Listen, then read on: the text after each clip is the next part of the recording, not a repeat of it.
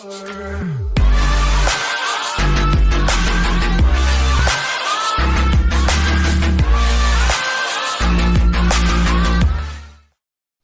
object in Java is composed out of fields and methods.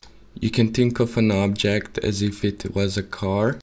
Now, the fields of the car would be its color, serial number, model, class, and so on.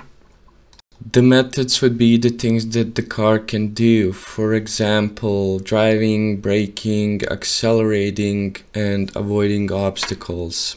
Classes are used as templates to create objects. We can use either one class or more of them at one programming sequence. To create an object, we need to use the keyword new.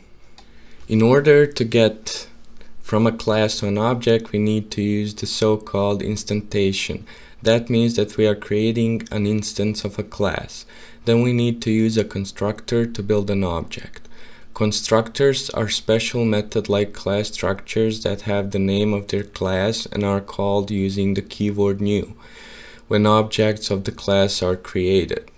There are two types of constructors that we are going to use in this course. Those are default constructors, which kind of look like this, and there are non-default constructors that can look like this. I'm just going to give you an example code program with the things that we have learned before. I'll show you how to create objects and how to print them out on the screen. Enjoy the video.